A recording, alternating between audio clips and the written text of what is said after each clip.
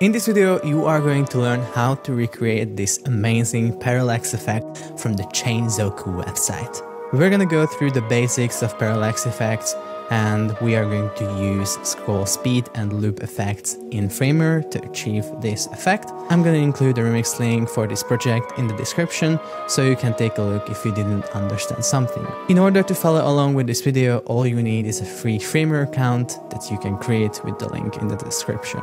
My name is Nandi, this is Framer University, and let's get started. So here we are in Framer, and the first thing that you notice is that I already have this little document set up here.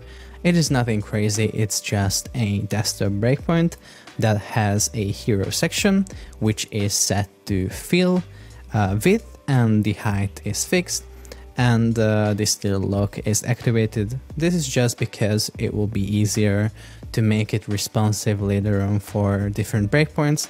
However, in this video, I'm not gonna go in depth into that, not at all. So we're not gonna make it responsive because it would just take too much time. And also, just one more thing I want to mention, I have a free course on Framer. So if any of these things that I'm talking about is a bit too advanced for you, feel free to check that out. The link in the description, framer.university. Maybe it's not out yet. If it's not, then you're just gonna see a sign up form. If you see that, just make sure to be on the list, and you're gonna be one of the first people who get access to that free course. So now we can actually get started. So as I said, we have this hero section. Within this hero section, we're gonna be having all of these images that we're gonna use for the parallax effect. And we also have a section here, as you can see on the layers panel, which is down here. It's just some text, nothing too crazy. So what I'm gonna do is, I already got these images. These are from the Chainzoku website. I did not create these images. So the thing with parallax effect is you need to make different layers for different layers of the parallax effect, because these are actually made by splitting up the thing that you see into multiple layers.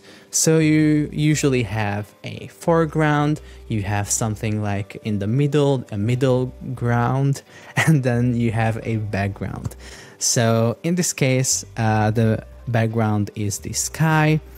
The foreground is this little illustration of the street, and we have the middle ground, and that will be the text, and we also have the little clouds in the middle. And we split these up into different layers because that way we can apply scroll speed effects for the individual layers. So we can create this kind of parallax effect, because, for example, the background will not move as fast as the foreground. Let's start creating it. So I'm just gonna grab this sky image and I'm gonna paste it into the hero frame, and I'm gonna set the type to absolute so I can freely move it around, but I'm gonna make sure that it's in the middle and all of these pins are activated, so it will always adapt to its parent container, which is in this case the hero. And I think that's all I'm gonna set here for now.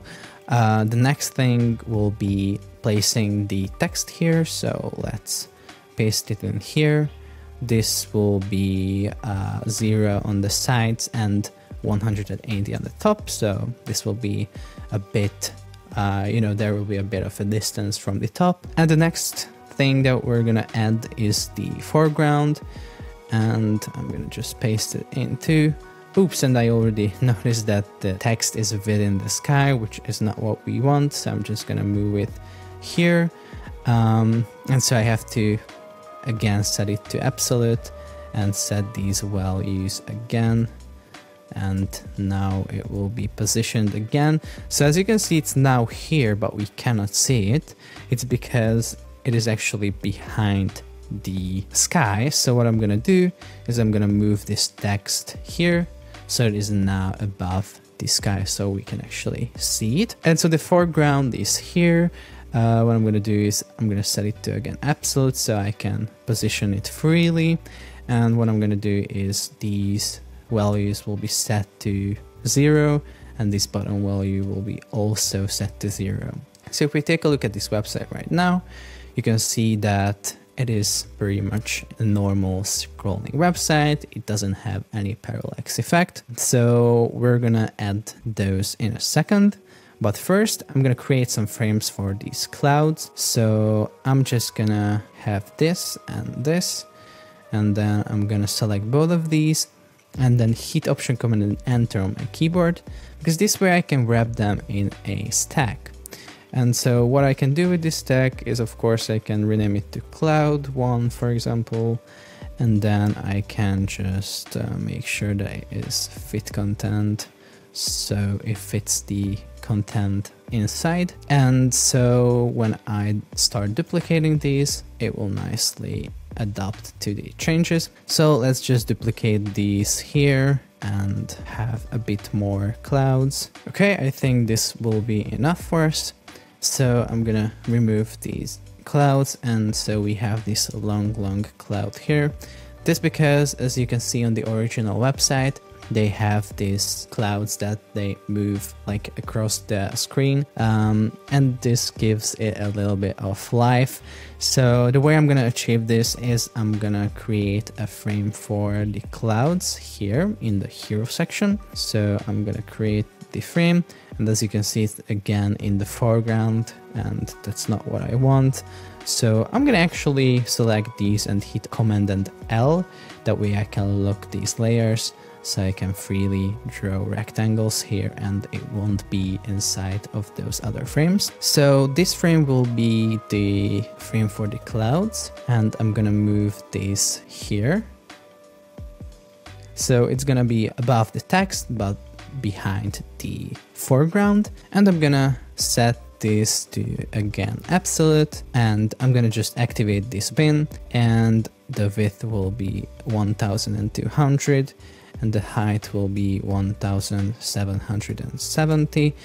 And what I'm gonna do here is I'm removing the fill and setting the overflow to visible, because of course these are a bunch of clouds and this is a really long frame that we have the clouds in, so we need to set the clouds frame to overflow visible, because this will of course overflow. So I'm actually cutting this cloud frame here by pressing Command and X, and I'm pasting it in here to the clouds. And what I'm gonna do is I am setting again this bottom pin, and I am trying to reposition it to somewhere to the middle. So let's just move it down. Oh, and another important thing, I noticed that now these are above the foreground. So what happened is that as I set the type to absolute here in the clouds, it automatically got the Z index, which I'm gonna remove. So as you can see, it's now again in the background. So let's keep moving this to somewhere around here. And I'm gonna also rotate this. I think it's gonna have a 25-degree rotation. And now again, I just have to make sure that it is at the right position. So I'm gonna try to grab this, which I cannot really do. So I just have to, I will just activate this pin and bring it down with this. So let's keep bringing it down. Okay, it's now here. And then I'm gonna activate this pin too. And then I'm gonna bring it to here. And I'm just trying to position it the way I want it to be positioned. So I think it will be around here. I'm gonna deactivate the pins. I'm gonna duplicate the cloud by pressing Command and D. This will be cloud 2.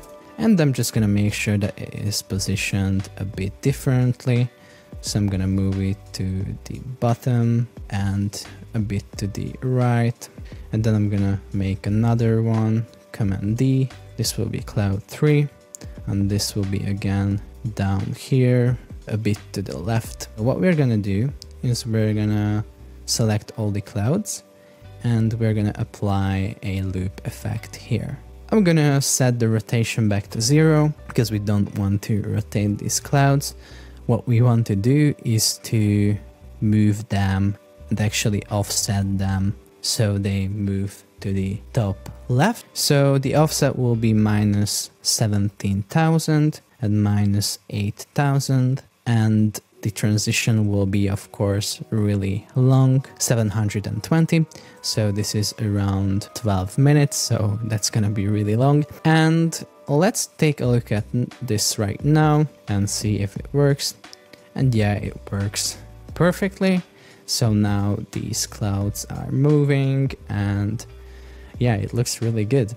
So what we're gonna do now, basically the last thing that we have to do, is to apply the scroll speed effects to have a parallax effect so that the foreground is moving faster than the background.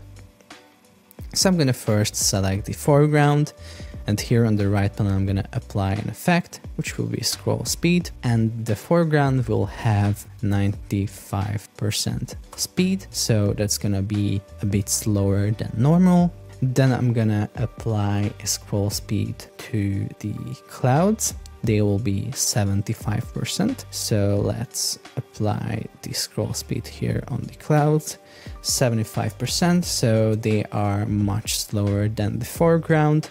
The text will be again a scroll speed, and the text will be 50%. So again, much slower. And the sky will be the slowest. It will have a scroll speed with 30%. So now if we take a look at this, you can see that the parallax effect is working perfectly. Maybe what we can do is to have the clouds behind the text. I don't really know why I made it so that it is not behind the text. So let's just move it here and take a look at this right now. Yes, it is much better. So now the clouds are behind the text. And yeah, basically we are done with the parallax effect. It is not so complicated in Framer. Okay, so now that we have all this, I know that I said that I'm not gonna make it responsive, but let's just quickly add a tablet breakpoint. Let's check it out here. So it seems like we don't really have to make any changes on the tablet breakpoint. Let's take a look at the phone. And here we have some issues because it is not really filling up the whole viewport.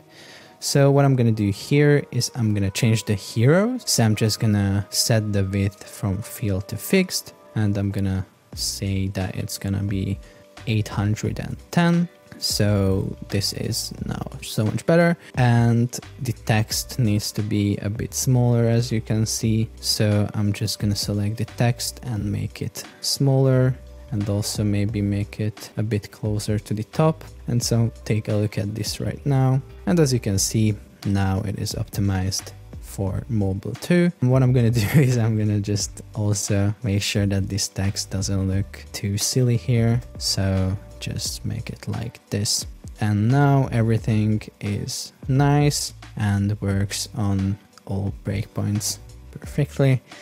So yeah, it's basically done. So yeah, this is how you can create a cool parallax effect in Framer with just a couple of useful effects. It is truly amazing that Framer allows us designers to create these things without any actual technical knowledge. As I said, I have a free Framer course. You'll find the link in the description, framer.university. Another thing is the remix link. It is also in the description, so you can also get that and learn from that. And yeah, basically that's it. I hope you liked this tutorial. Make sure to leave a comment with your questions or just share your thoughts. And yeah, make sure to like this video and subscribe for more. And I'm gonna see you in the next one.